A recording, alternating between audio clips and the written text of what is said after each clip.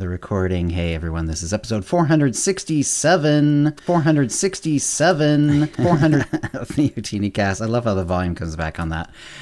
And this is 14th of June of 2023, and this is the live version of the show that goes out every other Wednesday. Well, usually, and is the raw version of the show, which goes out with any flubs and flaws intact. We will also turn this into a YouTube video afterwards, but we will also clean up the audio a bit, and we'll put it out as a podcast. So this is how we do dids it, and let's go ahead and let everyone know that we're live. 467. So halfway, or 2/3 of the way to 500 from 400.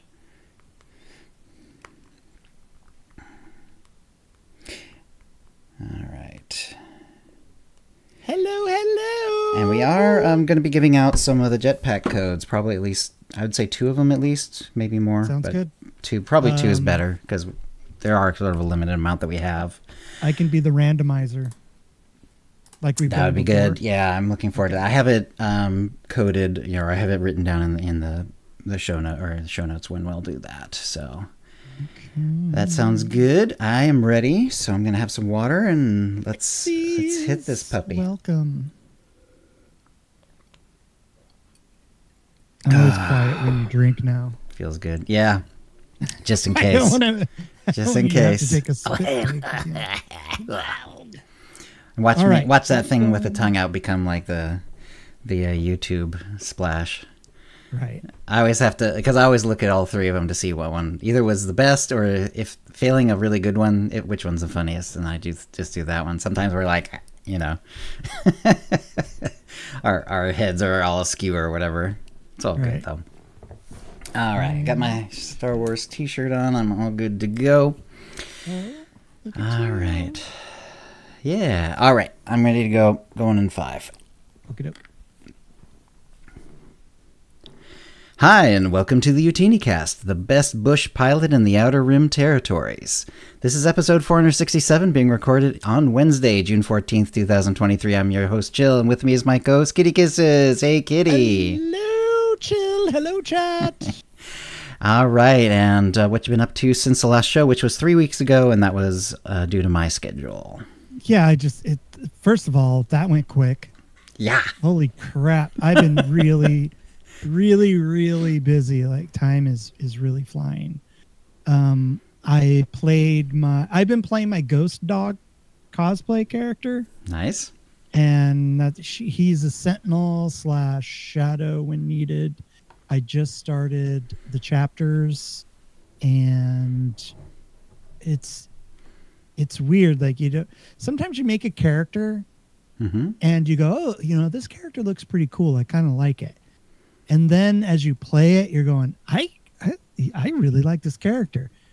And now I'm at the point where I love this character. Nice. And I'm like, maybe I need a new main.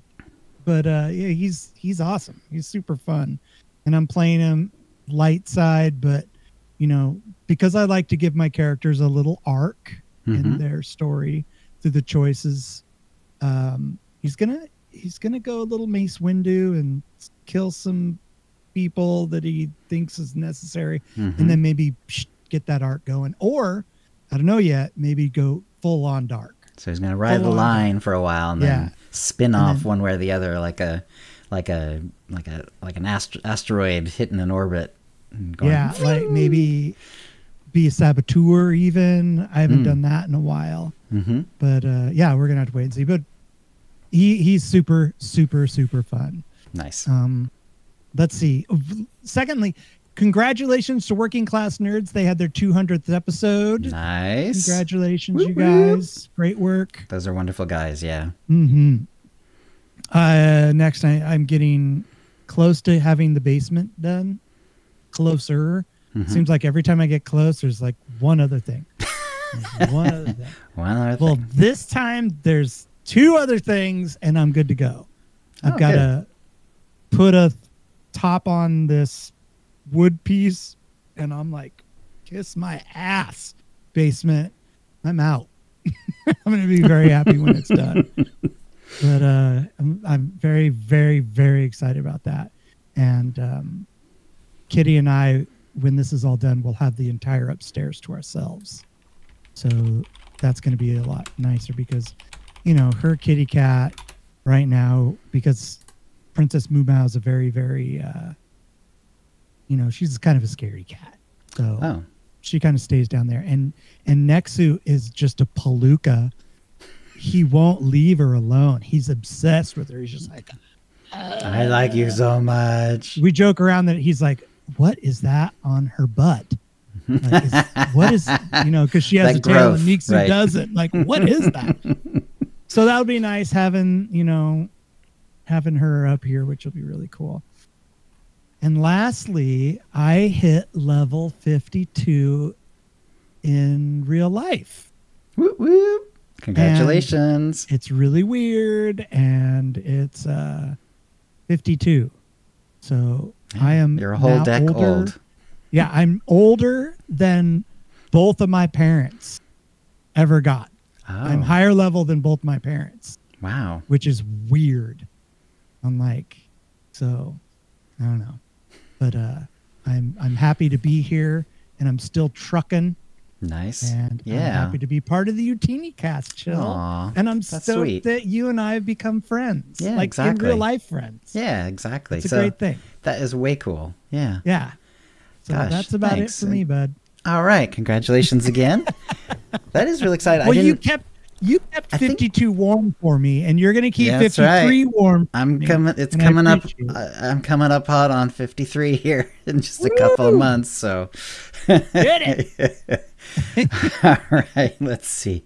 We've got. Let's see who we've got in the chat room. Who does Twitch think we have in the chat room? Is how I usually phrase it nowadays because I don't understand their list thing anymore. 01L is here. 152 Domino. 24 is here. Alice Dre. Drapsnat. Exis. Evans 04111. Lekai 500. Kata. Kitty Treats is here. Squishy Twitchy and Starry Saber all here. Hey everyone. Thank you for coming along, and I'm sure there's some more folks will be coming in a little bit too. And let's see. So I did take about almost a week off, and I traveled to up to my wife's family, her mom and her stepdad, way in the middle of BC, Canada, like pretty far in. Like they have a little place in Vancouver, but they have this other house that's like. I mean, it's personal, so I won't say where they are exactly, but you know, a little town that's like 100,000 people or less, and they overlook this rather lovely lake, and it's all very lovely. It was really fun actually, and then we actually took like the long way back and saw some of the really lovely valleys and cool. You know, some of the national parks that they have up there and stuff like that. It was really great. So. Oh, that's really cool. Yeah, I really enjoyed it, actually. Let's see. And then came back and killed off Jade almost immediately. Way to go, Chill. So Jade, my Mortal Kombat cosplay character, she was like a hardcore character. So if she died, she was dead. And I came back and like within 2 sessions, she died. So what got her? She died at the end of the class story for the night. Because there's an insta-gib mechanic in the Emperor fight that I got distracted and forgot about. So what happens is the Emperor attacks you and blah, blah, blah. A couple things happen, a couple of, globals go by or whatever. Then all these ads come in and it's very distracting. They don't really do all that much. But I was trying to pay attention to like whether they were really hurting me or not. And I was also trying to do damage to the actual Emperor because if you do damage to the other ones, it doesn't help at all.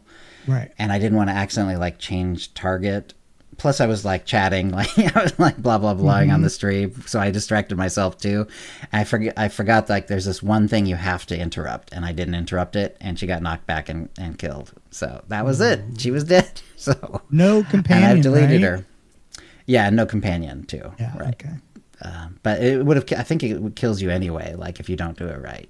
Wow. So yeah, definitely interrupt that if you're. What does that feel like?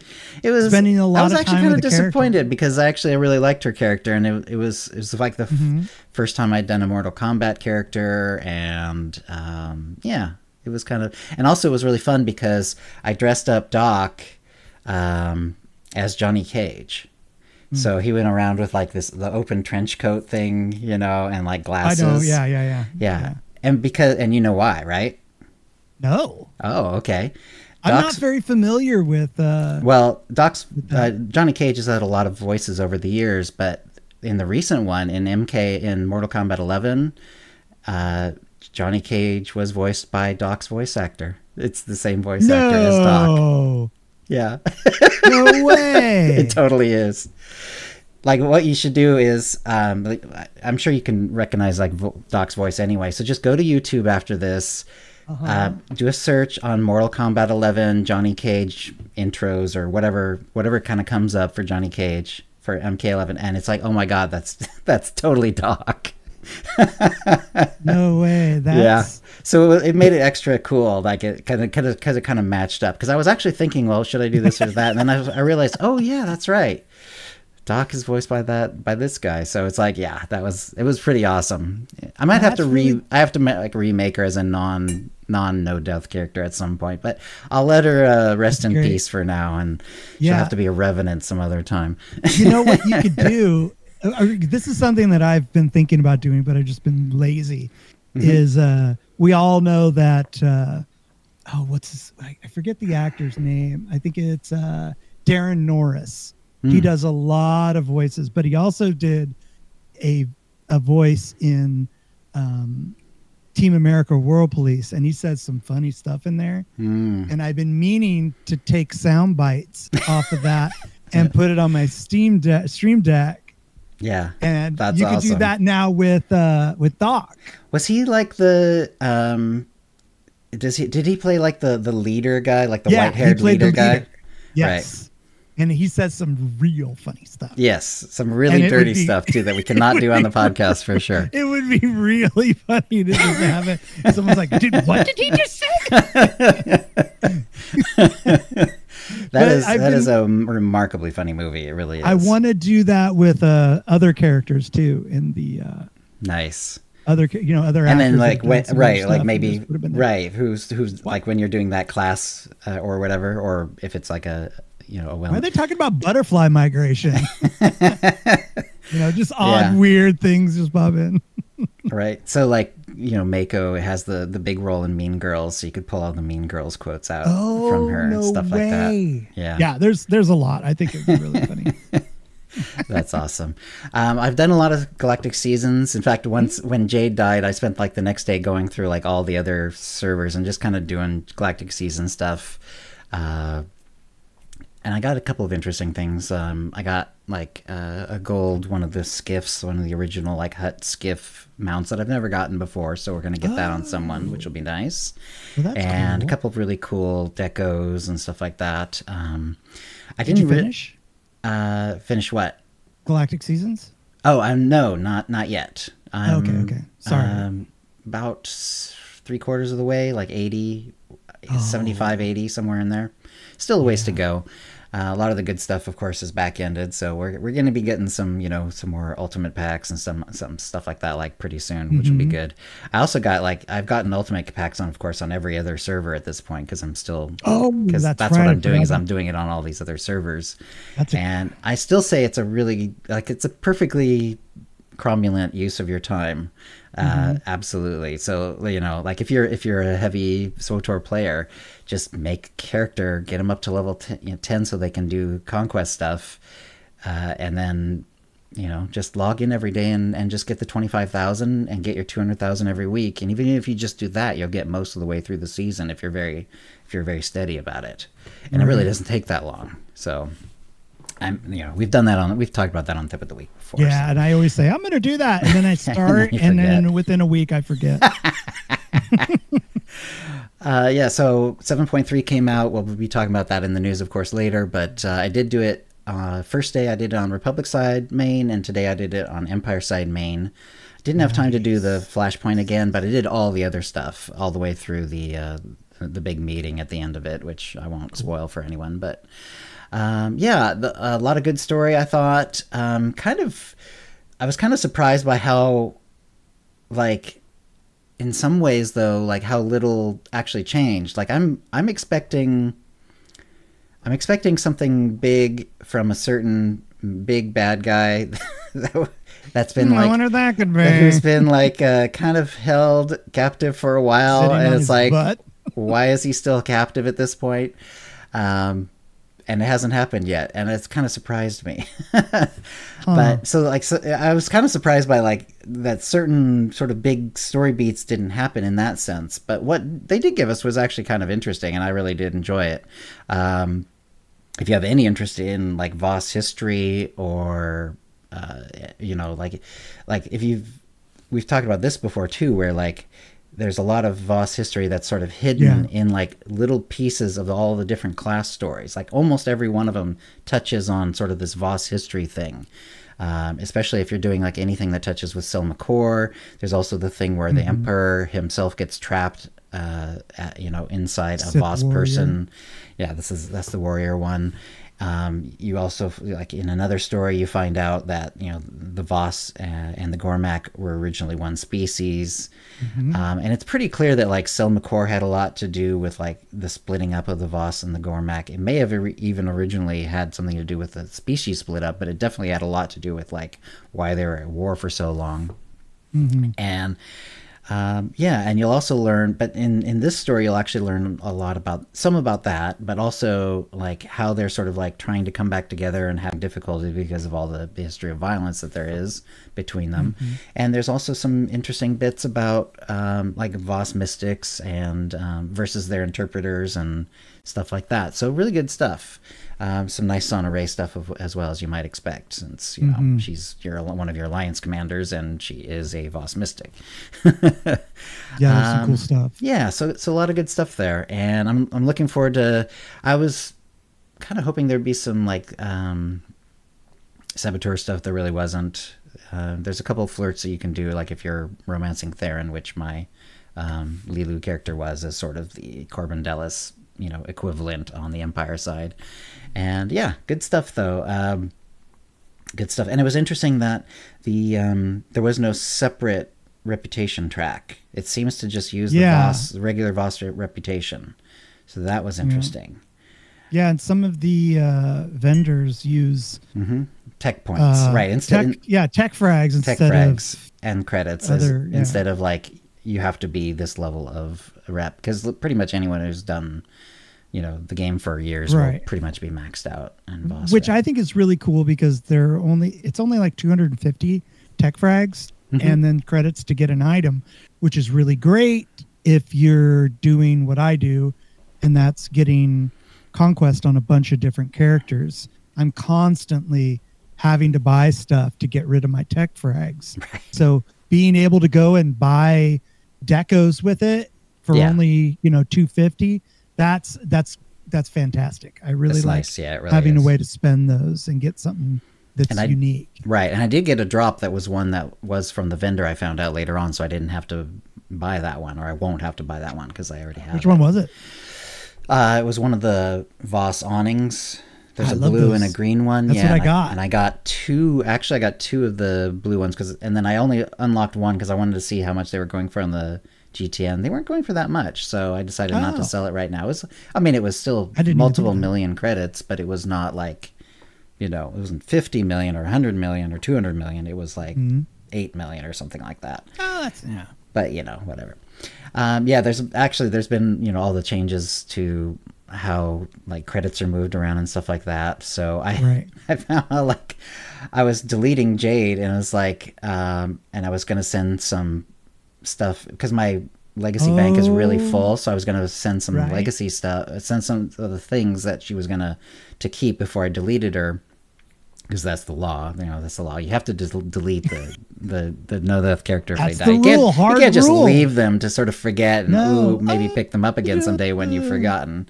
No, you have to but that's part of it too. That's part of people watching it. You delete it, right? Delete. Boop. So she's gone. But and I was like mailing off these, like, because I had sent a few pieces of gear that she was gonna like level into eventually, and they were still in her mail, and so I was going to mail them back, and it's like, but I'd already transferred her credits pretty much into the thing, and it's like, oh, that's right. I don't have any credits. And then I look down, it's like not 100 credits. It's like 200,000 credits or something like that. It's like, okay. So yes. So even sending items even to your own legacy is going to cost you credits, which is a little wild. Wait a minute. I don't understand why that is a thing. However, putting credits from a character in your legacy into the legacy bank? No, not that. Okay. I was going to mail items to from this character I was going to delete back to my banking alt. Gotcha. And because they were like crafted implants, they were not legacy bound. They were bind on equip. Right. Because they're bind on equip, there is a cost, and so I decided to find a way to put them into the banking alt. Anyway, if you send bound to legacy stuff, even really good stuff like, you know, end game gear with augments and stuff in it, but if it's bound to legacy, it won't do that cost thing. It'll just be 100 credits like a regular mail. Oh, that's cool. So yeah. So I mean, if you're having to move stuff around, try to move over just legacy type stuff, because it's really expensive. I'm actually going to have to clear out my inventory of my legacy bank to make out some room to figure, you know, because like it's ridiculous to like spend, you know, to make a brand new character and then have to, if I decide to make some gear for them, to like, you know, spend like 50 million credits just to get it to them when I can put them in the legacy bank instead. But I can't right now because I have no room. So it's a little crazy. I cleaned my legacy bank on Monday. Well, you are smarter than me. That is a good move. This thing's getting full. Tip of the week, man. That is a really good idea right now. If your legacy bank is full or getting full, like, you're going to need it more because you're not going to want to spend some of the credits that they're asking for. And we're going to be talking about that a little bit more of that in the news as well. And we might as well roll right in the tip of the week because this is all kind of tip of the week type stuff. All right. So yeah, so if you need to finish for Galactic Seasons, this is all from me because whatever, to finish one of the finish 15 missions on a trooper, finish 15 missions on a trooper or agent, or, you know, or Inquisitor or Consular, you know, any of those. The Cartel Companion missions, that, like, if you've got like the Act Dog, but you haven't actually gotten it for that character yet, but you've like unlocked it for your account, those actually count as a mission because you unlock an item, it gives you a mission, then you go talk to the guy, and finishing the mission gives you the companion. That is a mission. It does count.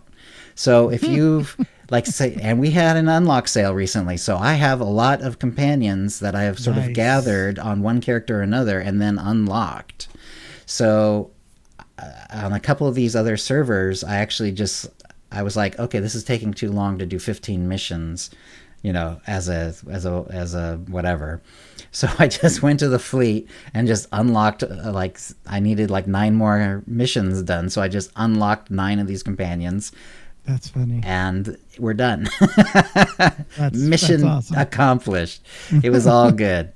So yeah, so you can do that. So yeah, you don't have to, like, if you're suffering through like, oh my God, it's taking forever to get even one mission done and I just don't have time.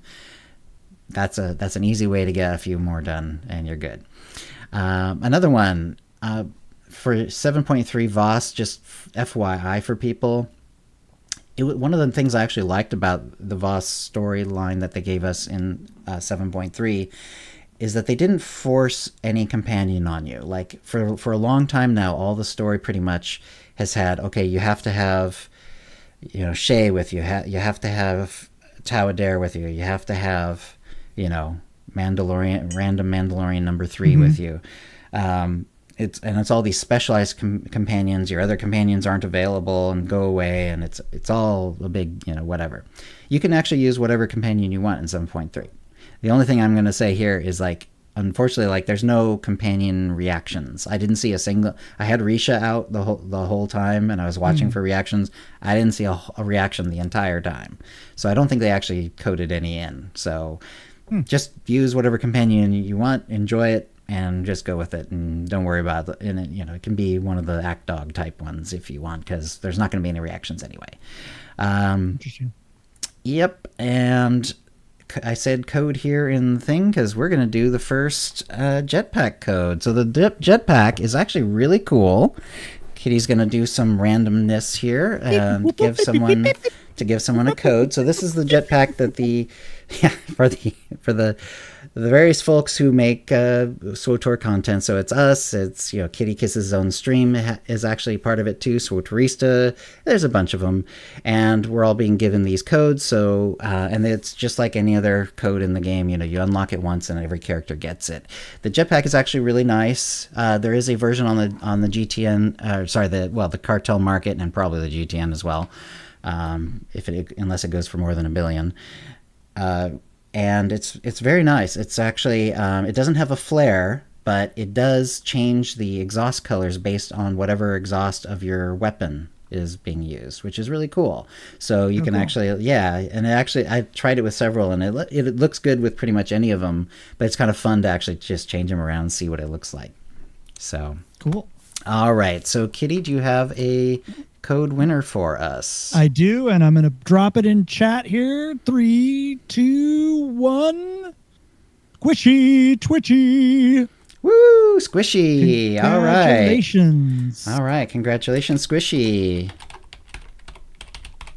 And let me go ahead and do a little thing here. Okay.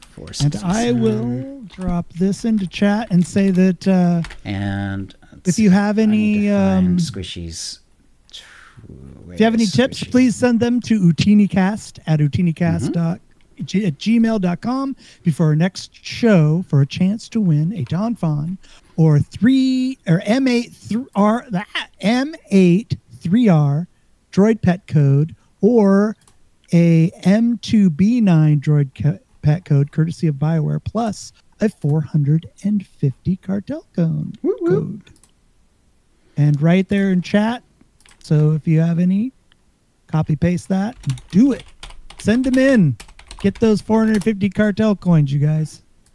All right, and I've sent Squishy Twitchy the jetpack code. So congratulations and awesome. Yeah. Let's see, and I've marked it on the prize code list as well, so we won't accidentally give it twice or anything silly like that. Oh, and by the way, I don't know if this happened to you, but SWTOR, the official SWTOR account, and she confirmed it was actually Jackie in chat, came by my stream the other day, which is really nice. Oh, cool! And she even threw out a code too. So if awesome. so if SWTOR happens to drop by in these first few days of 7.3, they might it's usually going to be Jackie, I assume, but it can't. Right. I don't think it has to be. But they might drop a jetpack code just in general, and then whoever grabs it first becomes the winner. Apparently. Yeah. She's done it before with with a different code, and it's just like boom. Hey, yeah, Jackie is awesome. She is really awesome. She is awesome. All right, so that was really good, and lots of interesting 7.3 stuff. And just kind of watch out for like credit things, like little accidental credit sinks that you might not realize are there, like when you're mailing stuff to your own characters and stuff like that. Just take a glance down, make sure you're not accidentally spending 500,000 credits to mail something that you forgot. One other thing that I thought was unusual is they changed how the mail looks, but also they changed something in the GTN where when you're mailing something and then you click on it, it used to be that as soon as you started typing, it would start the numbers. So I'm used to if I'm selling something, I'm just start typing it in and it's done. What it's doing now is when you first click, the first number you press doesn't actually go in. Instead, it just clears the other numbers. That's all it's doing. And then it'll start letting you type. So it's really easy to accidentally sell for something for roughly 10% of what you were trying to sell it for because one of the digits didn't go out. So be wary of that if you're on the GTN right now. Anyway, that was, let's see. So we've got,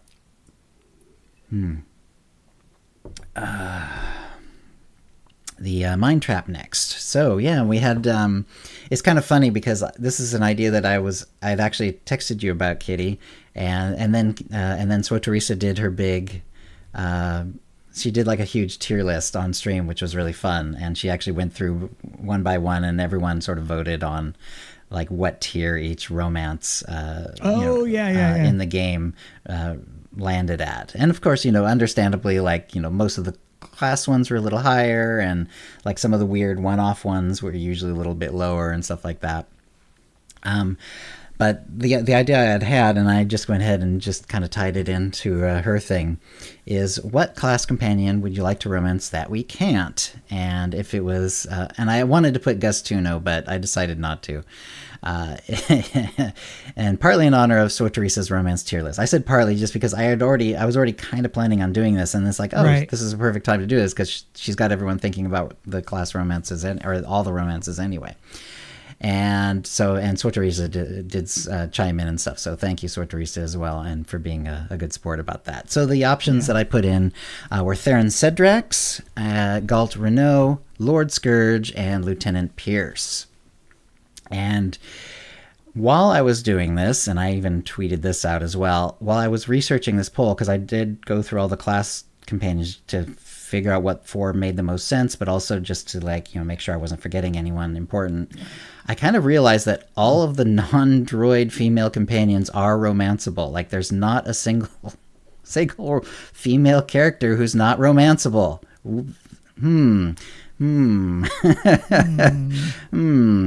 Yeah, so that was interesting. So like apparently if you're a female companion, you're going to be romanceable apparently. And yeah. Also, all the ones where gender shouldn't matter are coded male. So, like, Blizz is a male, Brunmark is a male. Like, you know what I mean? Like, right. They're not, there's not a female, just sort of randomly female, like, alien either.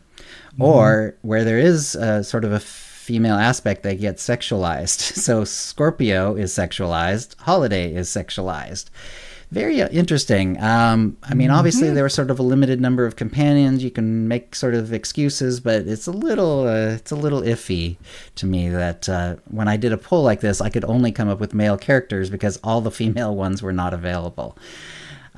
So yeah, there we go. So Theron Cedrax, Galt Renault, Lord Scourge, Lieutenant Pierce, or of course, Gus Tuno if you swing that way. Poor Gus. I wanted to put Gus on there so bad, but I feel so sorry for Gus. I didn't want to make to get Gus slapped around again. So who did you vote for, Kitty? Oh, of course, Lord Scourge. Lord Scourge, who doesn't want to be all swaddled in those big red arms?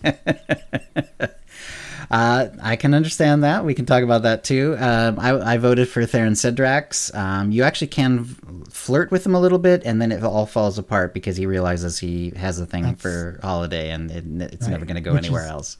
Which is nuts, and I love it. It is nuts, and I love it too. And I still think he's one of the more interesting out of these 4. I think he's probably the most interesting one on a romance angle. I think Galt Renault, of course, like we know he is a romantic person at least, or at least he's had a thing with Hilo for a long time. Yeah. Lieutenant Pierce is interesting as well. He is sort of flirtable. There's a couple of quick flirts, and then it just sort of never happens after that. Like it does happen. I mean, you do end up together for an evening. Right. But that's it. And then it just kind of stops. Yeah, and then it's gone. And I like him. I think he's a really cool character. Yeah. Yeah.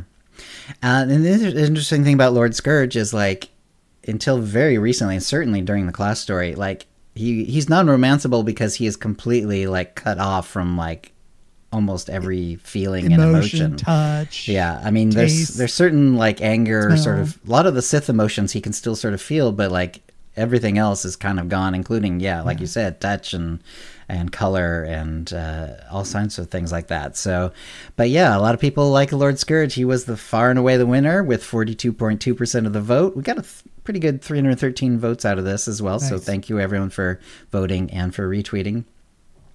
And everyone else was really neck and neck. So Lieutenant Pierce did squeak out second place with 21.1% of the vote.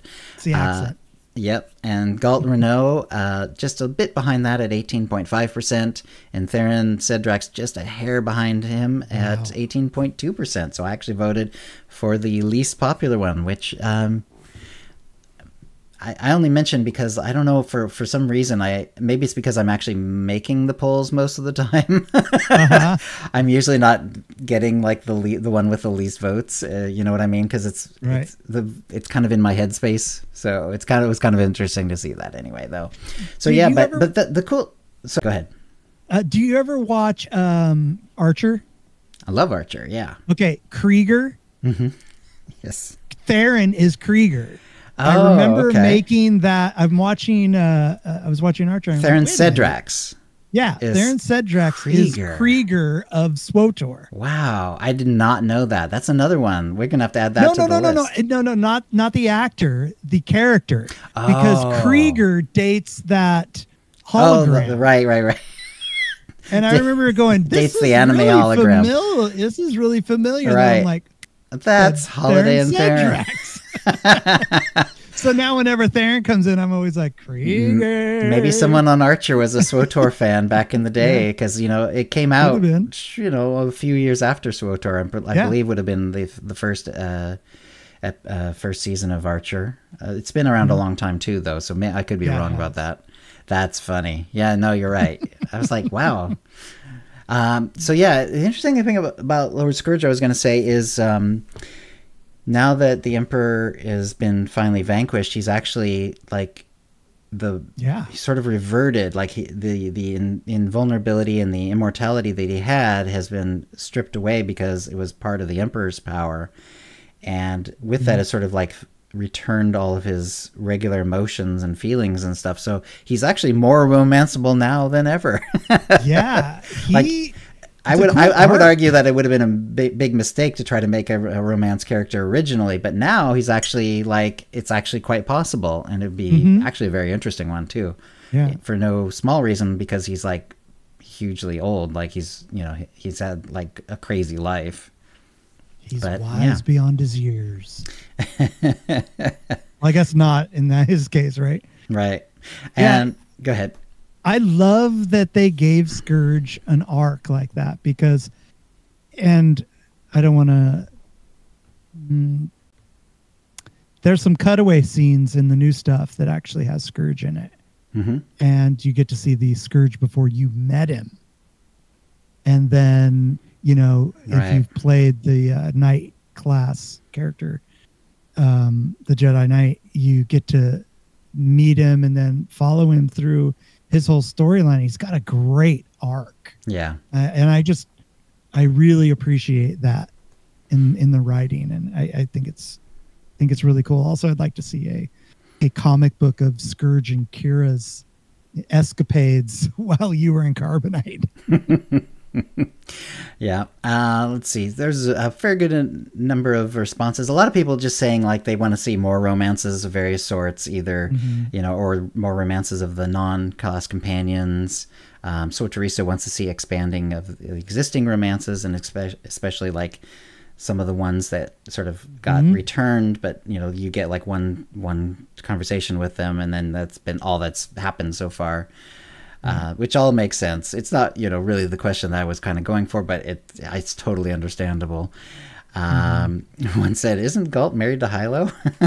Well, yes and no. In the class story, like if we're just talking about the class story, Hilo is like really on the outs with Galt. Like she hated Galt. There's a whole thing about that, and I don't think they were ever married.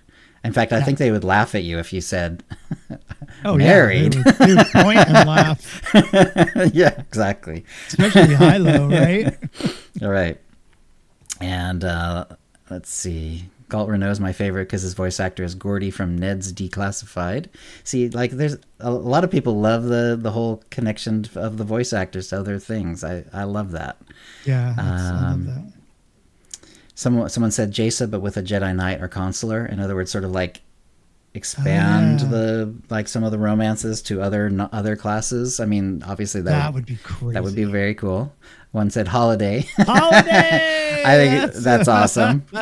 Be your own. Why have Theron Cedrax as a companion when you can be Theron Cedrax, right? Right. Let's see, and some other ones too. Let's see. And then Theron would be fun just to see how Holiday feels about the whole proposition. Yeah. So, and that was from one of the people on Mastodon. So thank you to the Mastodon people too. I didn't actually change the numbers, but because they're still relatively small, but we do always put the poll out on Mastodon as well. All right, that'll bring us to the Holo feed. So off to the news. A couple of quick ones. Relics of the Gree is now live. It's going to be live for this next week, and that usually means that the guild's going to be doing, the Gree boss on Friday, which is cool. And let's see. And then Pirate Incursion will be coming. There's going to be an off week, and then Pirate Incursion will be June 27th through May the 4th. And there we go. July the 4th?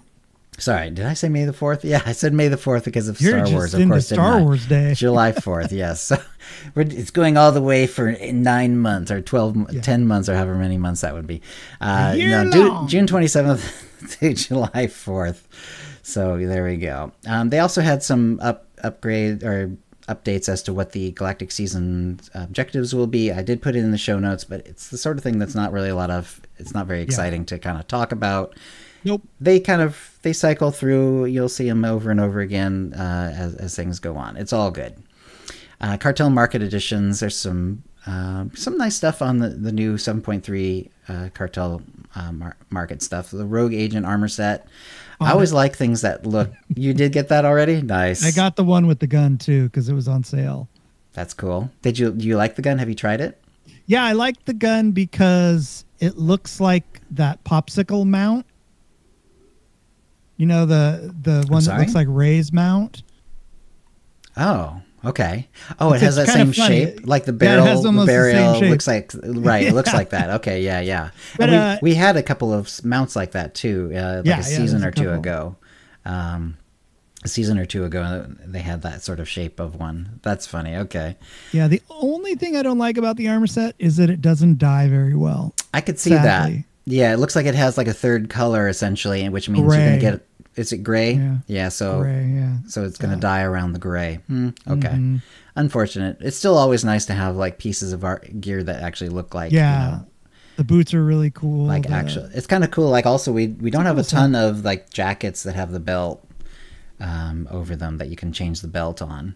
Right. A lot of times, like the belt gets hidden or weird things happen anyway.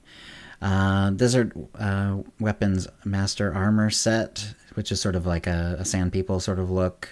Yeah, it looks cool. It's like the first Sand People one that's not like in like just desert colors necessarily. It's sort of like a weird gray green color. It's kind of cool though. It dyes really well. Also, that one dyes well.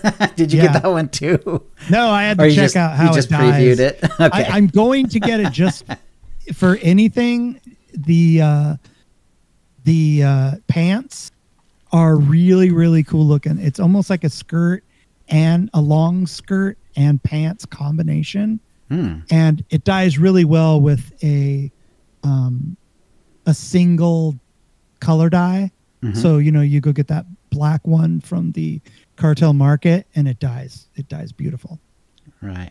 So that's cool. I have to get that. I have to. That's funny. I don't have a choice, Jill. Pin in chat made me remind of something. Sorry, this is going back to the romances real quick. He said, he joked, I'm holding out for a Skadge romance. Or maybe he's not joking. I don't know.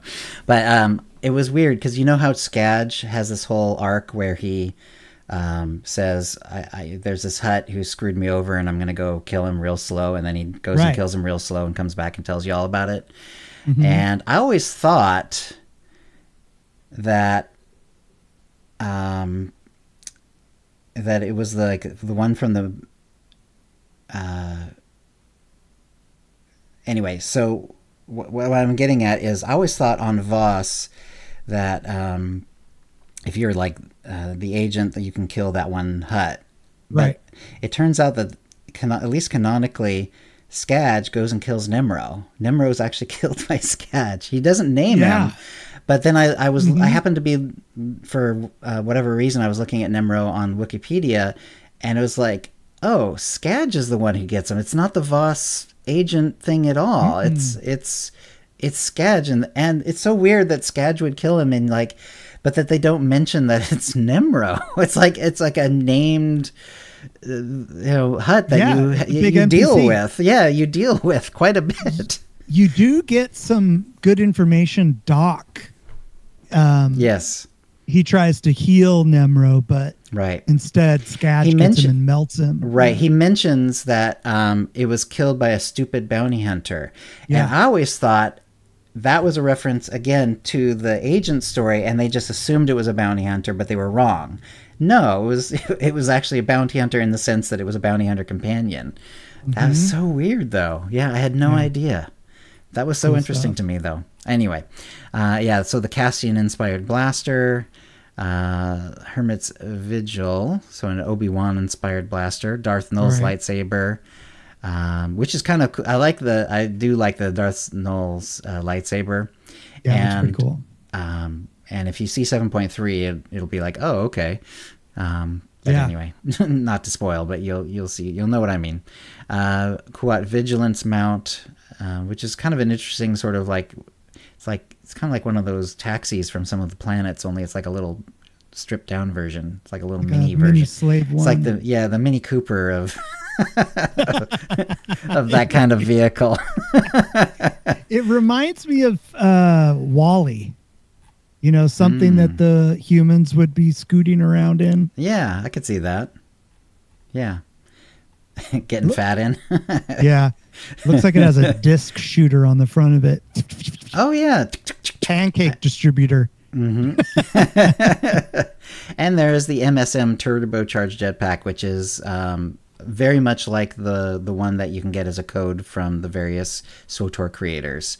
You can get them from the creators, and I did mention that. You can also, there's going to be other ways for you to get that jetpack as well, because like when they do testing on the test server, they often have, you know, like when they want something in particular tested, they'll say, hey, if you test this, you know, we'll give you a code, that sort of thing. Or if you know, they've done it different ways, but there's other ways to get that code. However, if you aren't able to get a hold of that jetpack, or you just want the other one or whatever, there is another version. It's almost identical.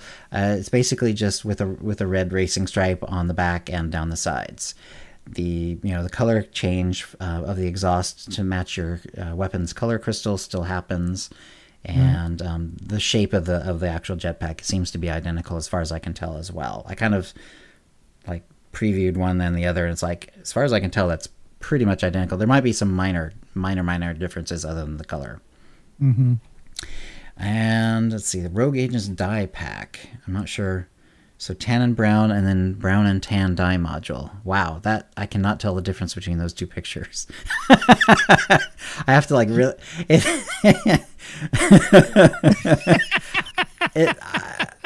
It's like at a glance, I would not have known that they were differently dyed actually. That's funny. But okay, but if you like brown and tan or tan and brown, they are now available. The Moisture Farm decoration bundle is there, so lots of sort of Tatooine-ish things, although actually some plants too, which is kind of nice. Right. But yeah, Moisture Farm. And then the Restored Jedi Enclave deco, that was interesting because like I like the whole wall of lights aesthetic of technology, like, you know, it doesn't mean anything, but it looks cool. Yeah, I love that. I'm a sucker for that, so that's awesome. So yeah, 7.3 Old Wounds is now live, and we talked about that a little bit during our week, so don't have to hit it too hard here. You don't have to do the flashpoint if you don't want to. You can see the whole rest of the story without doing the flashpoint. However, the flashpoint is awesome. Do the flashpoint anyway. Sorry. You also don't have to be up to that point in the story to do the flashpoint. If you have a character that's high enough level, you can send them over there and run it. Nice. Yeah. Well, that's really good. Can't do the story though, I'll bet. No. Nope, you gotta be up to get all the way past Runic. But you can go run that flashpoint. Yep, that's cool. And it is a very cool flashpoint. I haven't done it yet. Oh, okay, yeah. There's a nice little bonus boss you can do. Also, keep an eye out. It'll be semi-obvious because it'll be like, oh, the mission's going this way, and then there's two little long path thingies with little rooms off to the side at one point. Gee, I wonder if that's there for a reason. Yes, it's there for a reason. There's like, it's not exactly bosses, but like, you know, like semi-bosses. They're like champions. There's a champion fight in each room, and they tend to drop decos. Like I got a pet and like 2 decos out of those 2 fights. It was really good. Nice. Yeah, it was really, really nice actually. The pet was, what was it? I can't remember which critter. It was a little critter pet. Boss donkey. I hadn't had it before. I'm not sure if it was completely new to the game. I'm guessing it might be. Ooh, because, you know, that's cool. But I don't know. I don't know. I haven't actually checked that one out. It was good, though. It was a nice little, cute little critter running around after me for the rest of that flashpoint. Yeah, so definitely check it out. There's definitely also, like, some people have put out some good guides about, like, hidden achievements and stuff like that. And I know I've run across at least part of a couple of them, and I will have to check them out later. I don't know if there's any datacrons. I haven't heard about that. But as far as I know, there haven't been any. But I haven't heard any. I ran across one thing that I know is part of like a hidden achievement, because it's like you pick up this thing that's clickable. It's like, oh, and it gives you a little thing in your inventory, and you look at it, and it's like, oh, now I need this other object, and then you can have a picnic. Well, I never found that other object yet, so I don't know how to do that. But I wonder if it's that, because I noticed that there was something that you can buy at one of the vendors. I saw that too. Vendors. I wonder if it has something to do with that. The other item you need though is a kind of tea, and the thing for that is like it's like a Malvor like lure sort of thing. So I'm not sure what's going on with that. Maybe it is part of it in the end, but if so, there's going to be some steps in between. I guarantee that. Right. So yeah, so there's definitely some. Cool, they had some fun with it, and there's going to be some hidden achievement stuff. And people have put out guides if you want to know how to do them, but I haven't done that yet. Right.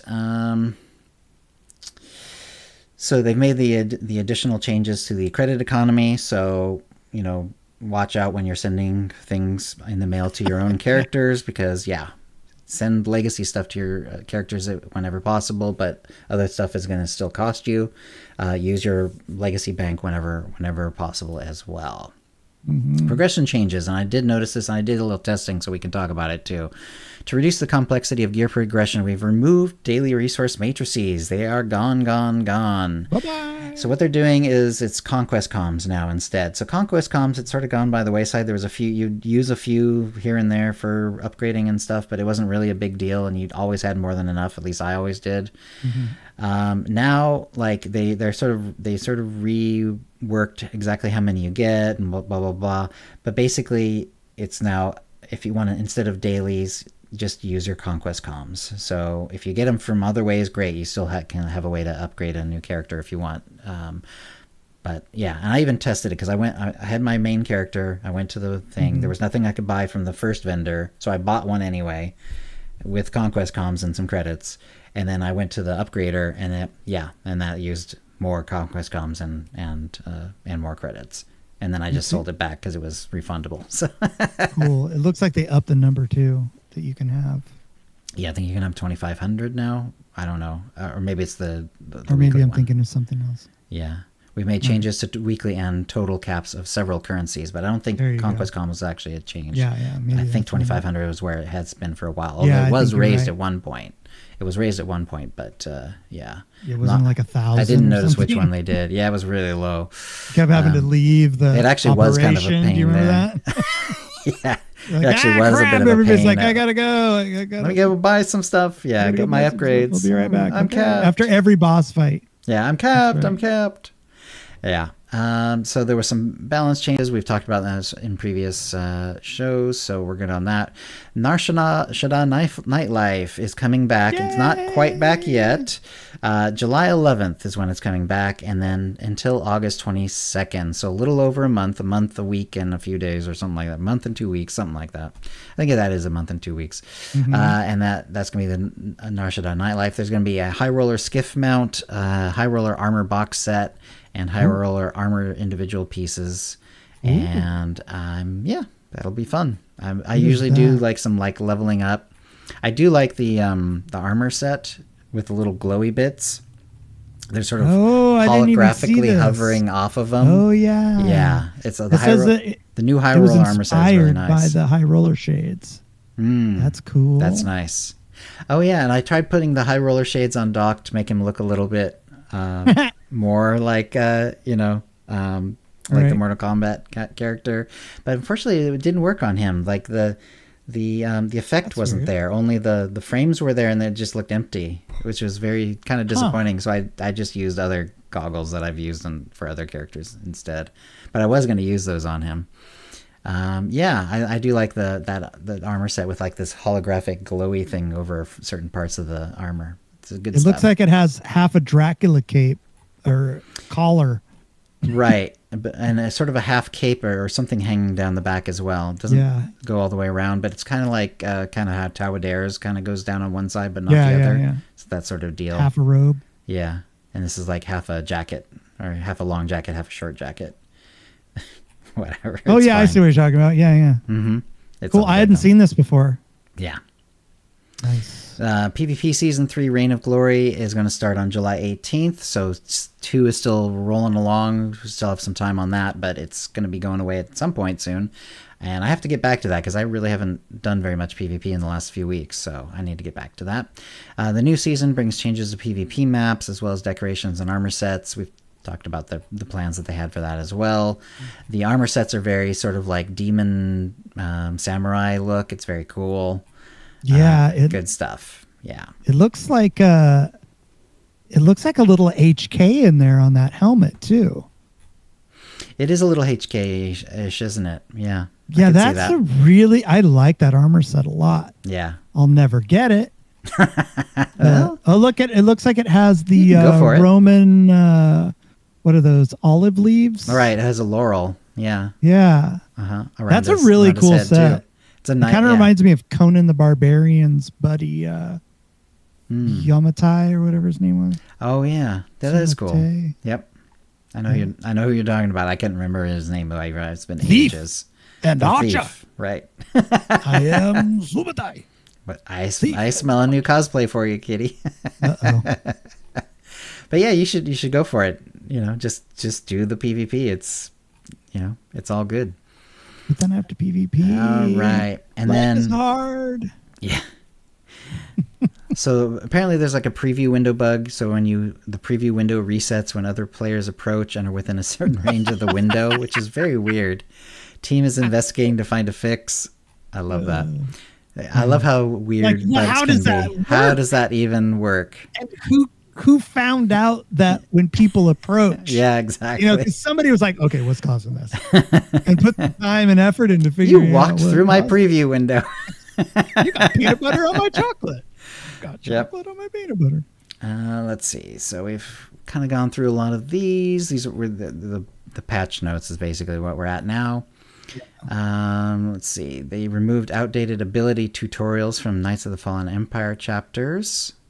So that's kind of nice. Because I think that's the one where it just kind of automatically pops up, even, right. Even though you've got Legacy 50. Takes all of your stuff away. Increase single lightsaber companion damage by 6%. So I guess they're sort of making it so like if you've been using a dual wield companion simply because it does a little more damage, they're kind of like smoothing that away now. It seems like anyway. They didn't say that, but like it's been in the game for a long time, so that's probably something what they're doing. All right, let's see. Let's see, Starship Hook. Oh, the Starship Hook outside the Mechshaw hideout stronghold is now visible and interactable. Yay! Yes, I've got a ship ready. Relocated the Mechshaw hideout stronghold directory to each faction's arrival point on Mechshaw. So that's nice. So it will be at a more, I guess, I don't know. I had never exited that one. Yeah, I haven't either. Mechshaw, I was so just I'm not kind sure of thinking, wait a minute, what weird place they decided to put you. But apparently now it's just your regular arrival point. So it will look very normal now. Yeah, but if an NPC walks close, you go to the opposite faction. Yeah. Yeah, insta gives you. You go there, it insta gives you. That would be funny. All right. Let's see. All players can now use the following mounts as artifact equipment. Authorization is no longer needed to use them. And then there's a bunch of apparently that they're talking about the thing that if you're not a sub, then you have to have the artifact equipment authorization to use like purple gear. Right. Okay. Well, some mounts are purple, and apparently they were being caught by this as well. So they made it so that that's not happening anymore. That makes sense. Yeah. Let's see. A couple of a lot of bug fixes as you expect. Things that couldn't be unlocked properly now can. Reputation version of Mira's armor set can be unlocked in collections, stuff like that.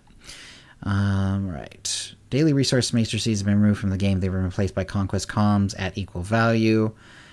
Commendations awarded from group finders role in need increased to 15 up from 5. The weekly cap of conquest comms is 6,000 up from 2,500, and the total cap to 4,000 from 2,500. I could have sworn it still said 2,500. Maybe I was reading wrong, or I don't know. I will have to recheck that. I thought you were right. I could have swore it still said 2,500. Me too. I could have sworn I just looked at it too. Yeah, today. Exactly. Weekly cap of flashpoint stabilizers to 3,000 from 1,200. The weekly cap of Warzone accelerants to 2,000 from 1,200. And the weekly cap of Operation Catalysts for 2,000 from 1,200. Let's see. And then the currencies required to upgrade gear have been adjusted to reduce the number of currencies, which is nice. Okay. Transferring credits between players through the mail or direct trade is subject to a fee of 8% of the credits being transferred paid by sender. And be careful because, like, people, we'll talk about this later. It's not intended, but if you're mailing credits to your other characters right now, at least some of the times, it can be bugged and it'll actually do that credit cost. It's not intended, but it's apparently happening. So use your bank instead to transfer between your characters. Value credits between characters. Seems like a big hunk of change too. You should notice it. Yeah, but I get clicking. And it's easy to just zip it. Yeah. The transfer of some high-value items through mail or direct trade is subject to a credit fee based on its value paid by the sender. It says some high-value items, but I mean, I guess that's true-ish, but it seemed like to be pretty high. Like I said, it included all these like crafted implants, which were kind of like medium to low-level ones, and I think there was a couple 61s and 65s, but not exactly like endgame. We're not talking about that.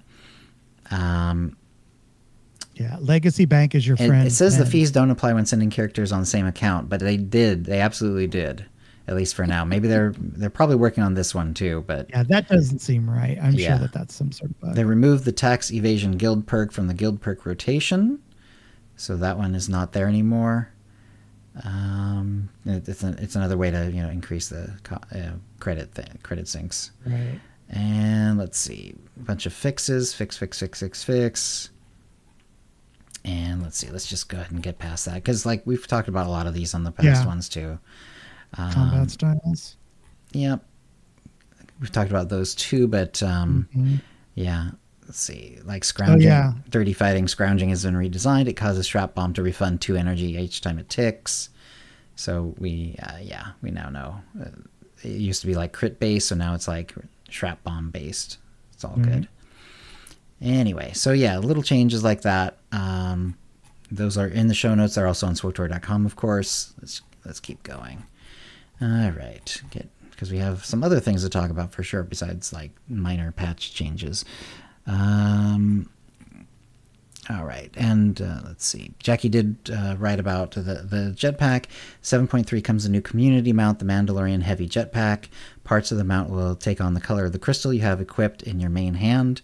This particular skin will only be available from staff, content creators, and by participating in various testing initiatives when available. So, staff, like when Jackie swings by your stream, she might drop off a code or two for people.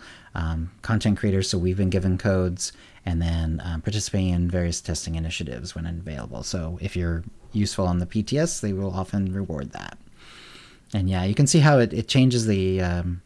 It's a little harder to notice. There's some little light things on the top corners as well that do change. Right. Yeah. But it's mostly you'll notice mostly the exhaust. But it's really cool. And then there is a variation of the jetpack that can be found on the cartel market called the MSM turbocharged jetpack. It is, I swear, the same exact model. It's just got a little red racing stripe down the middle of the back and down the sides.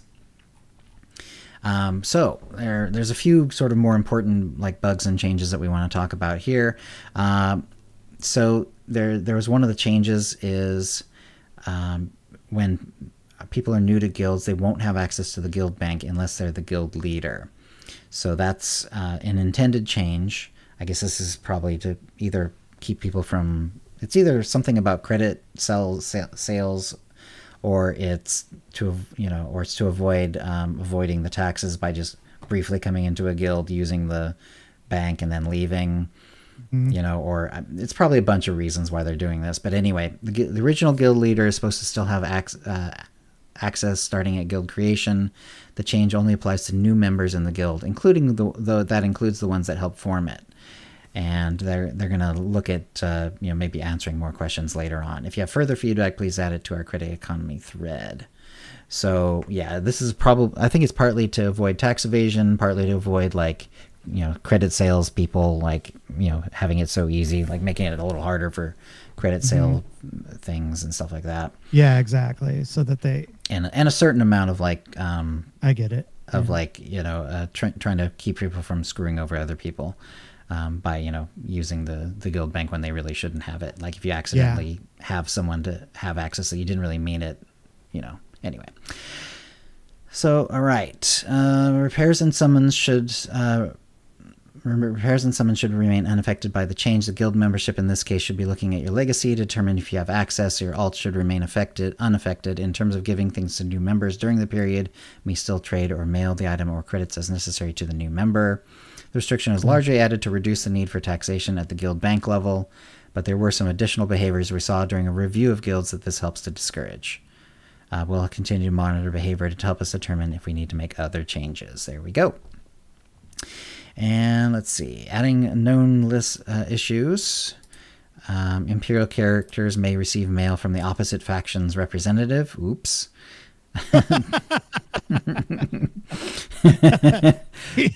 Yeah. The Malago or whatever. Yeah. Players may get temporarily stuck in a cutscene state in what remains of Clan Cadera. There's a workaround. If that happens, press escape and the player will be able to advance the mission. Nice. Galactic Season 4 bonus points are awarded only to the player that strikes the killing blow on the mutated Geonosian Queen boss for the Lair of the Mountain Queen season objective. So watch out for that one, because right now it's not giving it to everyone as intended. Sometimes people are being charged for sending credits to alts inside their own legacy. Like I mentioned before, you're supposed to be taxed if you're sending credits to other people. At 8%, but apparently is sometimes happening for people within their own legacy. In one case, although it's the taxes that for items is supposed to be for sort of higher level items, but someone paid 20 or at least was going to be paid. I'm not sure if they actually went through with it or not, but they were going to have to pay 25 million, which is a lot, for transferring 10 adrenals and 10 med packs to a friend. And like raid night. Right. This was not intended. Moving this over to the bug report subforms, as this is not working as intended. The team will be looking into a fix for it. Nice. There we go. Also, if you're looking at streaming SWTOR using Discord, it's currently bugged. I don't happen to use Discord for streaming, but if someone is, it causes the game client to crash. Apparently, is the specific bug. And Jackie said, "Thank you for the reports. The team was able to reproduce this issue and found the following workarounds: sharing the screen but not the application allows the game to be streamed." So in other words, like if I don't know about the Discord version, but in OBS you can actually share an entire game, and it'll basically take the game and you're actually sharing that game. Even if you minimize it, it would still share. Yep. But instead you can share the screen instead, and that will work instead. Sharing SWTOR without sound permissions allow for it to be streamed. So something about Discord loving to take over mics and everything like that. Well, it's taking over sound permissions from other games too, apparently. Yes. Everyone loves Discord for this sort of shenanigans. Yes. Discord definitely prioritizes the microphones, cameras, all that stuff. They love to do that. But to be fair, so does Zoom, so does a lot of other programs too. So yeah. And I must say OBS is pretty good about being pretty chill about that. It usually doesn't change my microphone settings or anything like that. It just sort of accepts them. I like OBS for that reason. But anyway. Yeah, OBS will take over your camera if you're using a Zoom call, though. So always turn OBS off. Then you'll have to turn it off. If you're doing a Zoom. Right. I wonder. Even if you have your webcam and unclick the eye so it's not active, does it still do that? Yeah, for some reason you just haven't been able to make it work. I'll forget, and I'm like, why can't I use my camera in the Zoom call? Okay. And I'm like, oh crap, that's right, OBS is on. Right. Just turn OBS on and. Yeah, I'll bet you though, if you turn the eye off and turned it off, you might have to restart OBS. You could actually you might disable the camera. Right. Maybe, or turning the eye off. I imagine it would work. You might have to restart OBS to sort of like let Zoom sort of like retake the camera and then retell Zoom to take the camera and then restart OBS with the webcam turned off. I'll bet you can make it work, but anyway. Yeah, I bet you could too. Yeah. All right. Anyway, so Discord, a little tricky to stream SWTOR using Discord at the moment, and there's a couple workarounds that we talked about, and the team will be looking into this further to find a fix. All right. So when I was in Canada, of course, I thought about this. What is probably the largest story in SWTOR history for like. I'm trying to think of like what's a large what kind of made a bigger splash than this particular news item, and it's like I can't think of anything short of since like year one when they went to from sub to free to play plus sub. Yeah, I think that's about it. It made a bigger splash than like like expansion news. It made it was crazy. Anyway. It was funny. I read it and I went. Oh. I almost sent you a text, but I was like, he's on vacation. I did find about it out that night when I was kind of back within Wi-Fi, and it's like, of course we're taking a week off when this happens. All right, so this is I'm referring, of course, to the Broadsword thing going on. So what we know, what we don't know. Well, we don't know a whole heck of a lot for sure, actually, right now. That's right. What seems to have happened is someone leaked and to the press. The press then came out with this story that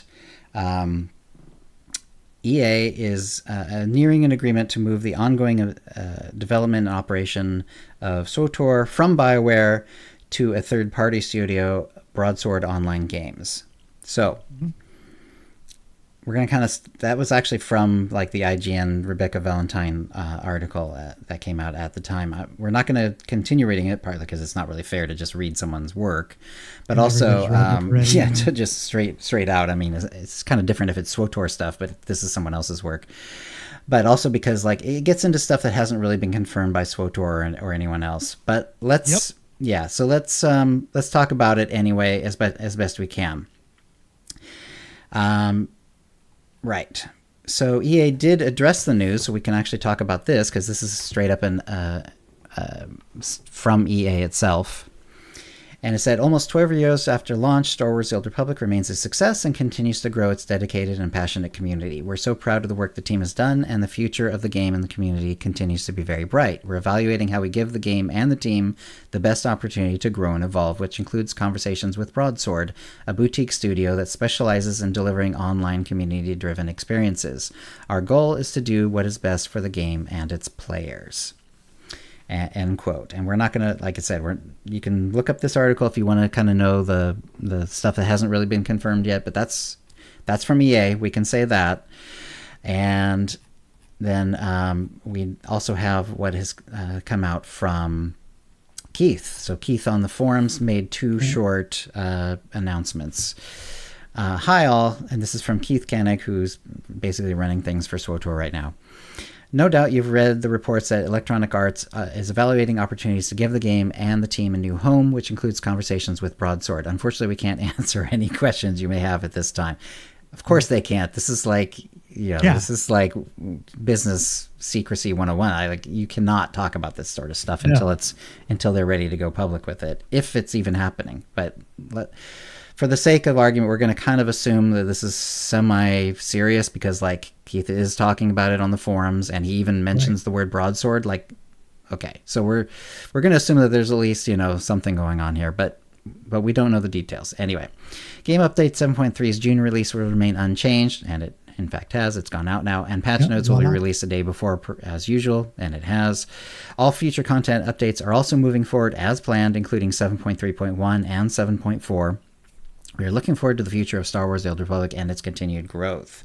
And then shortly after that, he had to do another one because everybody went crazy. Everybody assumed the worst. And everybody wanted to be the first to say that the poop's going to hit the fan. And then Keith came back with this. Yes, Keith came back. Whoa, everyone. I love that. I love the tonal change. Like the first one was very straightforward, very quiet, very reserved. And now, whoa, everyone, Keith continued. I was hoping me telling you about the upcoming releases would help you understand this is a new beginning, not the end. We have more stories, modernizations, and MMO content already being planned out beyond 7.4. While details are being discussed and finalized behind the scenes, let's not spin this into incorrect theories. I am asking you to hang tight, and we'll follow up later with more details when we can. Okay, so there's a couple of other things that sort of came out, like Chris Schmidt had an interesting bit on Twitter. SWTOR also did a good kind of breakdown of what he talked about. We also had Damian Schubert, the former senior designer and lead designer and director of SWTOR, who is now with a different company, and he did some more too. He actually thinks it could be very good for SWTOR. So let's first of all, let's talk about why people are panicking. Like, people are panicking because this is kind of an unusual move. Like, this doesn't happen a lot. And also historically, what SWTOR is doing is not what historically happens. Okay. Like, there are essentially, there are predatory companies out there who essentially buy dying MMOs to sort of take them over and then suck them dry for every dime they can get. That is not what this is. This is the opposite of what this is. Yes. I know that is a thing that happens. I've read about it. I've seen it, and not just, since the Broadsword article, but I mean, I've known for years that there are companies that do this. It's very common, for example, with Asian MMOs, because Asian MMOs are very sort of grindy, fun, whatever, and then they sort of fall off because they're really, really grindy. But then as they start to die off, they get handed off to these other companies. It's very, very common in that space. This is not that space, and this is not that sort of thing. No. So first of all, Broadsword is not that kind of company. They only have a couple of games that they actually run, and a few others that they're sort of developing on their own, apparently. And they actually do continue to run the game as best they can, actually doing updates and actually keeping people happy, rather than just keeping it running as long as they can at the lowest cost and that sort of thing. That's not what they do. So first of all, this is not that sort of thing. Assuming this happens, again, this has not been confirmed yet. This could fall through at any time, if it's even, and I'm sort of assuming that the talks are in fact happening, mostly because Keith actually mentions the word Broadsword. But who knows? These things can fall apart for any reason at any time until it gets announced. And so we don't know how many people would be coming over from BioWare, over to Broadsword, but it seems like it's going to be a fair amount of them. It'll definitely be interesting to find out, if this happens, who comes over and how many. And I don't know if we'll ever get a real breakdown of that, but certainly it would be interesting to find out who we can about what we can, like the current writers. Are the writers coming over? The current, Keith, is Keith coming over? Is Jackie coming over? Hopefully they would at least let us know some of those kinds of things. I understand they can't give us a breakdown of every last coder and bug fixer and all, and QA person and everything like that, who may or may not come over. But it'd be nice for them. Hopefully they will at least tell us what they can about that sort of thing. We don't know. Who knows? But and let's wait for them to tell us. Yeah, exactly. Let's not get our information from another source. Let's give them time, and they will let us know everything we need to know. The last thing that I want to see is a bunch of people flaming on about stuff that they don't know, and where it just becomes it seems like it becomes a competition to see who can be the most outraged, or who can predict the worst outcome. Right. Let's just take our information from Keith, for one, and the folks at BioWare. Right. And from all the information that we've seen so far, it looks like this, if it does go through, could be a good thing for the game. Right. It actually could be a good thing for the game. Like, yes, this is absolutely something to be concerned about and to keep an eye on if you're a fan of SWTOR. Like, definitely keep an eye on this. Make sure that, like, when this handoff happens, that it gets handed off well, and that they do in fact follow through on what they're saying. Like, absolutely, that should be like on top of everyone's minds.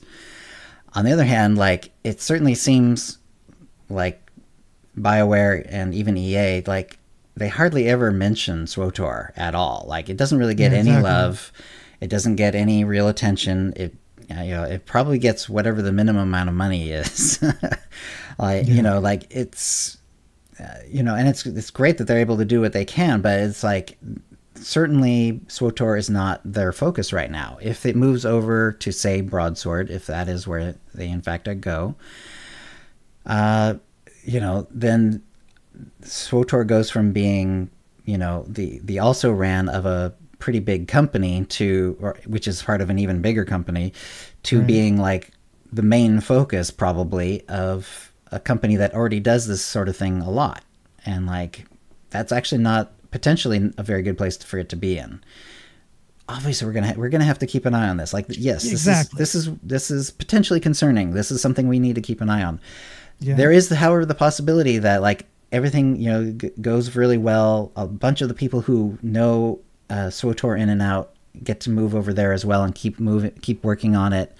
Plus, the company that they're under now actually focuses on them and actually gives them more assets or more people or whatever it takes, and that it actually ends up being a big boon for the game. Right. That's what we're all hoping for. It just seems like BioWare doesn't want the game, whereas Broadsword does. Yeah. And that's a good way of putting it. Let them go to where they're wanted, and they're going to be appreciated, because this is our game. And we want what's best for the devs too. That was one of the things I was worried about. I'm just a player of the game.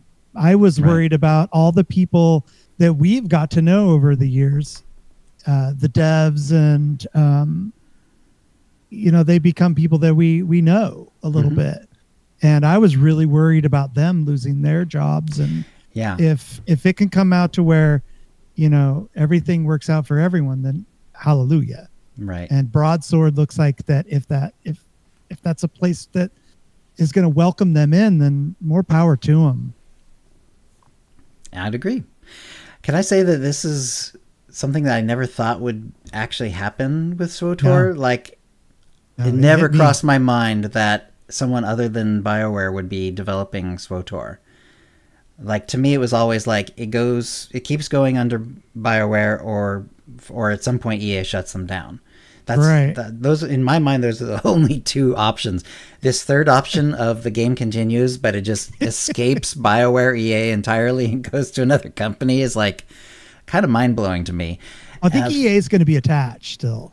Yeah, somehow as a publisher, probably just means they can, they get a small amount of residuals. It sounds like, what I mean. It would be that sort of situation, because like, I can't imagine, another company saying, "Oh, and still, have some control over us." You know what I mean? Like, I can't imagine that would go well. But yeah, for a bunch of reasons. Partly because it's BioWare. Like, I never really thought of BioWare as the kind of thing that would give up something and just hand it off to another company at all, or EA even in general. But also LucasArts. Like, if you're doing SWTOR, that means you have to have a very close ties, a very close connection with LucasArts. LucasArts, Musco and others have talked about this basically everything has to be run by LucasArts, which means LucasArts, I'm sure, has to sign off on this. Like, if this happens, LucasArts has got to sign off on this at some point. There's no way that LucasArts can just sit back and watch something with Star Wars on it, the Star Wars name on it, go from one company to another and not have a say in it. Yeah, exactly. There's no way that's happening. So LucasArts is involved. I can't imagine they're not involved. No, I just hope it's amazing to me that this is happening. Yeah, it's even thought about being happening. If the Broadsword thing does happen though, and BioWare's out of the loop, that's another hoop that the devs aren't going to have to jump through. Do you know what I mean? They're going to be like, okay, we don't have to ask BioWare. We're just going to be right. It's just all hearsay. Just figure it out on the team, and then figure it out on the team. Go to LucasArts, and then done. And then done. We don't also have to make double sure that EA and BioWare are both hunky dory with every change. Yeah, I'm kind of, I don't know, maybe I'm a cup half full kind of person, but I'm kind of excited. I mean, let's see what happens. Yeah. There's really nothing that we could do about it. Why not just kind of go, all right, I'm in for the ride. I'm in for the ride. This is going to be interesting. Yeah, Evan says, I'm guessing they vetted them already. I mean, them meaning LucasArts. Yeah, I mean, that's kind of goes to what I was saying too. It's like there's no way that LucasArts is not involved. They've got to have talked There's no way. No. Yeah, it's interesting. It's wild news, though. I mean, it is wild. Never in a million years would I have thought that option C would have come out of nowhere. Yeah, to potentially to potentially change the game. I was like, whoa, what the hell's going on? And I'm glad I was just like, okay, let's calm down and see what the team actually has to say. Because, just like I said, dumpster fire. Everybody's like, running around with their heads cut off. But I don't know. I am optimistic. Yeah. Very optimistic. And I can't wait for the BioWare team to let us know what's going on. Right. Yeah. One thing I think is okay to kind of talk about here, and that's, we'll go back to Chris Schmidt. He's not a current employee, so but he was with them for a long time. So he kind of just gave his opinion, which is fine. I think we'll go ahead and talk about it here, with understanding that he is not a current, insider in BioWare. Anyway, he was talking about how things have changed for SWTOR over the years, and what he ended up saying is what this meant. And I'm quoting here, what this meant realistically is that you had a boxed product business that had been tried and true for years, combined with a live service MMO business that really wasn't understood by the boxed product folks. In other words, what happened was, like back in the day, it really didn't matter. They're making an MMO, they were really excited. But as time went on, they didn't make any more MMOs, and they went strictly with these one and done kind of games. Yeah. And MMOs can be fairly predictable if they run long enough. We knew the SWTOR business very well. We knew how to turn every dollar invested in the game into several more. SWTOR was and continues to be a very profitable business with loads of heart behind it. But an older game isn't sexy, it's not new, it doesn't get marketing orgs excited or social media teams jazzed. It's a legacy game, despite the mountains of income coming in that other franchises are then built off of. And you felt it as a member of the team. It's a fantastic dev team filled with incredible talent. How does such a close-knit team did you always feel less than? Well, take a look around, look at BioWare's social media posts, and count the proportion of SWTOR game fan or anything posts compared to ME or DA. And Swisterisa then noted the last post about SWTOR on the official BioWare Twitter was on May 4th, over a month ago. So it was, it just happened because, they mentioned because of May the 4th. Right. And he also says, remember the BioWare 25th anniversary book, the beautiful 328-page recollection of BioWare's history and celebration of all franchises. For a game like SWTOR that had already been live for 9 of those 25 years at the time of publication, how many pages do you think it had any SWTOR imagery or content in or all? Or content at all? 10. 10 pages out of 328. So 1/32 of the book. Yeah, teams notice it, they feel it, and it feels like shit. Does BioWare despise SWTOR? I don't think so. I think they don't understand it, and it was someone else's game. Does EA despise SWTOR? I don't think so.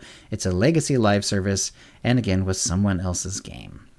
As a dev on SWTOR, you feel like your game is a burden to all of the layers above you, but you persist.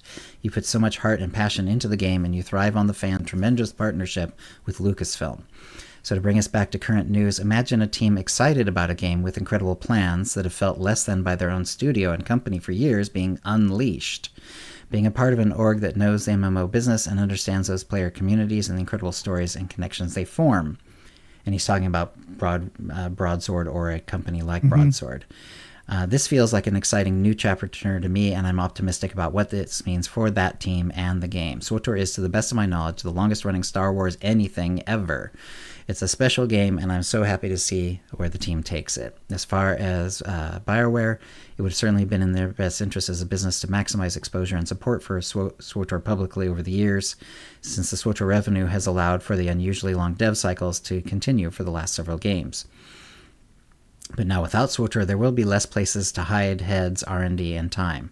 You've got blockbuster single-player experiences hitting high Metacritic scores with 2 to 3 year dev cycles, and the BioWare pattern has been double, triple that. I think it'll be interesting to see how the EA-BW relationship continues to evolve in that new world. So yeah, basically they were saying, you know, kind of what you would have suspected. And again, he's no longer an insider. We don't know how accurate he is, but this is his opinion. What he's basically saying is SWTOR is valuable. It makes money. It is essentially turned into a cash cow that is kind of ignored. And it doesn't feel very good to be ignored on something that's making good money for your company. So anyway.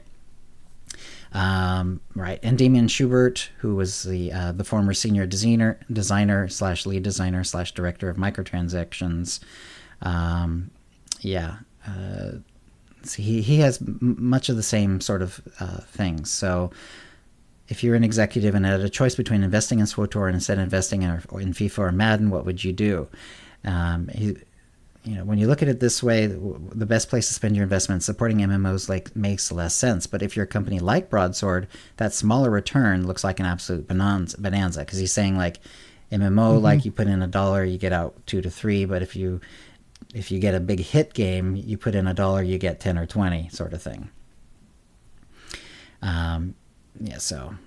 One thing about the decisions companies make, it's always important to look at the big picture and realize that companies of different scale and at different places value things very differently. It doesn't make things less maddening, but they do start to make more sense. So, yeah. The flip side is that, of course, EA has more money than God, so if you wanted a huge mammoth expansion, EA's deep pockets could make it feasible. Broadsword would have a much harder time doing that, which is true, but it belies the point that EA would likely never do that again.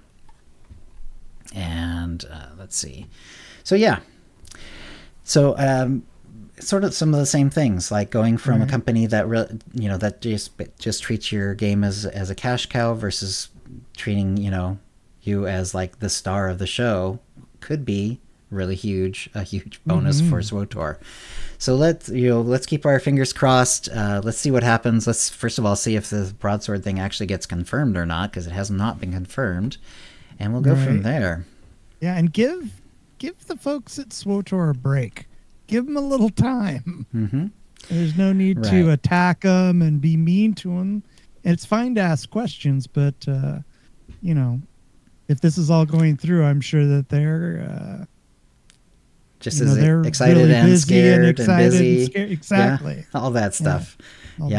All that stuff. And we also wish the best, because it sounds like almost no matter what happens, like someone's going to get left behind and then axed by EA BioWare, and we're sorry for anyone who's currently working on SWTOR that happens to. Yes, for sure. Because it's almost inevitable that that sort of thing is going to happen. We don't know how much of the team is going to move over. We don't even really know how big the team is. Some of the numbers out there are being posted around 70, 80. That's a really cool number, but I don't know if it's accurate. Yeah, who knows? Even if it is accurate, like we don't know how many of those would get to move over, but it's certainly not going to be all of them, and someone's going to get left behind, I'm sure. So, so feel bad for anyone that happens to. Yeah. So, anything else about the possible move to Broadsword, Kitty? Nothing. Nope. That's about it. I just again, I agree with you, Chill. There are some interesting, the team members. Yep, there's some interesting articles out there. The IGN article is sort of like the baseline sort of newsy article that sort of just came out of nowhere. And then there's but so Teresa did a good job of sort of piecing all the little bits that had come out. Zamzam had some interesting thing to say. There's some other people who are doing some good work on this as well. So it's not we're not the only news source out there for that's right. SWTOR, but we enjoy what we do. The SWTOR Escape podcast, Max and Zima had some interesting things to say too. So check out their podcast as well. Right. All right. And let's see. So I guess one other thing is that there was sort of moving on to sort of a little palate cleanser before we head out. Star Wars Outlaws. There's a little video of Star Wars Outlaws, which looks like fun, actually. It seems very story based as well. It looks gorgeous. Yeah, very pretty. Have you seen any gameplay? I mean, I don't know what the gameplay is going to look like. I don't know if they're using real gameplay or not, but I mean, I just saw the video. I've seen what looks like leaked gameplay. It looks pretty interesting. Nice. Looks really fun. I like the little pet. I do too. The pet looks so cute. Axolotl sort of looking guy. Yeah. Axolotls are sort of underloved, but they're very cute. And so I like the idea that there's a companion out there that's sort of axolotl based, seems to be. Yeah, it looks really, really cool. Folks in chat are saying that gameplay is available. Yeah. Good. So go check it out. I'll have to check out the gameplay one as well then. It looks like fun, so. It does. Anything else, Kitty? Nope, that's it, Chill. All right, then we're going to do another jetpack code. Thank you for everyone for hanging around this long. And we're going to do another jetpack code for the new... it's account-wide. It's a very cool jetpack. We were very happy with it. Okay. Okay, let me grab it. I'll put it in chat. It is... Lisa.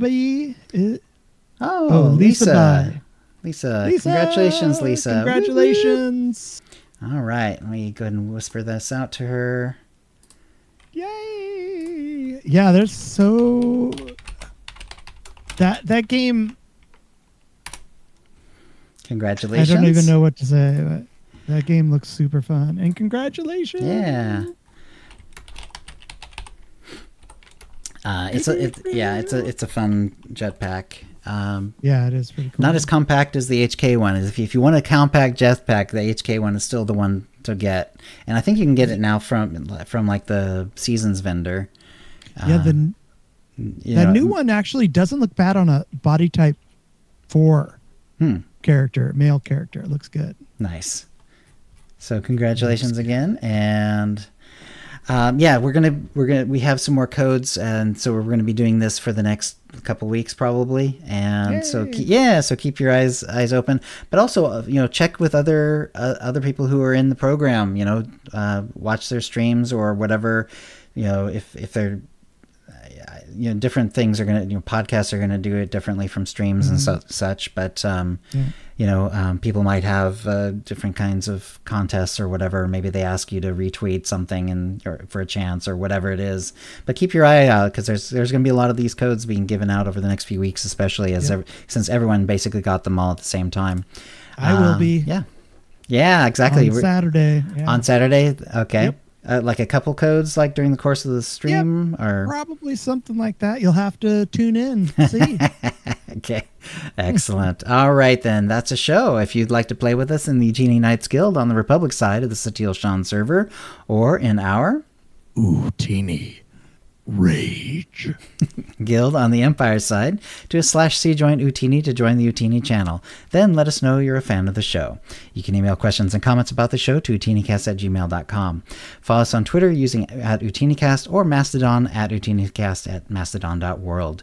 You can find contact details for us on our website, OotiniCast.com, which includes how to subscribe using iTunes, Stitcher, and the rest.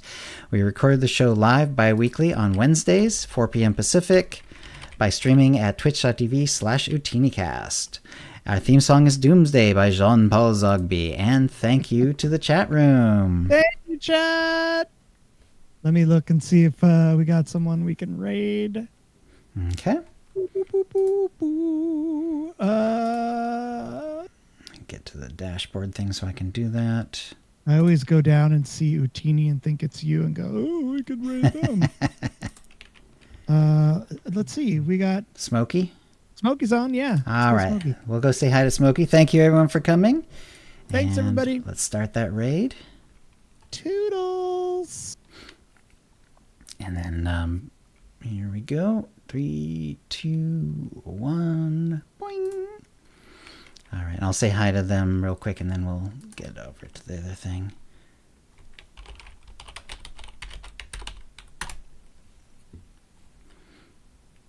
Okay. Damn. Excuse me, I need to crunch. Welcome in, my fellow Star Wars nerd. All right, so we got that. How was the OotiniCast? I'll go ahead and close that there. All right, stopping the stream, stopping